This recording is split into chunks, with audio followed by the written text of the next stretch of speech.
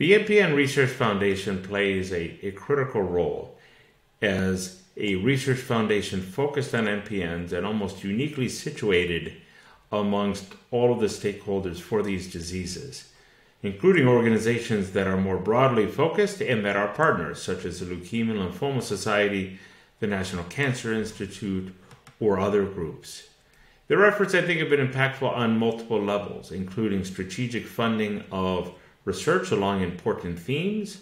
These have included symptom and patient-related difficulties, work such as myself and my group have been involved with, including mainly the efforts to further validate and understand the MPN symptom assessment form as well as other interventions. Second, they focused on expanding our understanding of interferons, as well as advocating for MPN patients when access to interferons was threatened by supply chains, and worked advocating to the manufacturers of those products to both secure access and sometimes support for MPN patients. Strategic work focusing on areas that were thematically important for MPNs, such as inflammation, fibrosis, and progression.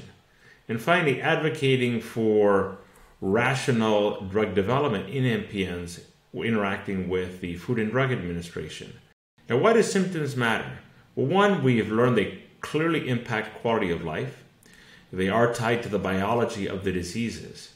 They can give us insight sometimes into either the risk with the disease, as well as they can sometimes give evidence of progression. We've learned certain symptoms such as inadvertent weight loss, night sweats, bone pain can be associated with progressive disease. In many ways, our efforts with understanding symptoms in MPNs have become a model for other diseases, both malignant and benign diseases, in a partnership between patients, physicians, and investigators to better quantify the subjective, understand symptoms, learn about their biological underpinnings, track their improvement with effective therapy, sometimes if need be, track their worsening if side effects from therapy actually increase symptoms. And then finally, as we hope, to develop further insight into new targets for new therapies yet to be developed that can both impact the symptoms as well as the biology of the disease. So it's been a very fruitful journey, one that we think that has been impactful for MPN patients, and deeply grateful for the support of the MPN Research Foundation in many key aspects of these efforts.